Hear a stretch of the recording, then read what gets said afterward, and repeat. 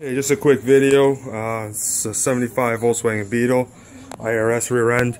Now, I blew a CV joint. It's completely blown out. Now, the problem is when I try to loosen those screws over there, it just free spins. So, what I did, after some messing around, I tried a pipe wrench.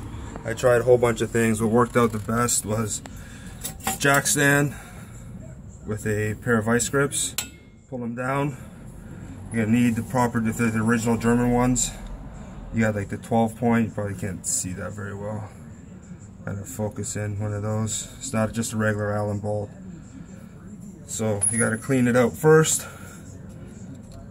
Make sure it's nice and clean, get all the dirt out of there. Then you get tool, put it in.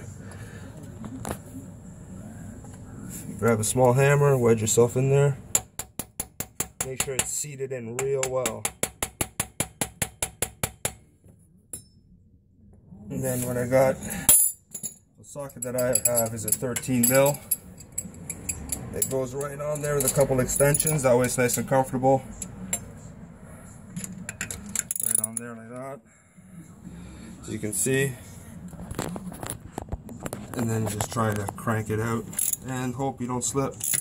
Oh, this one was already done, so that's it. Same thing, you get the idea, you go all the way around. And that's it. Then you get your axle out. Good luck.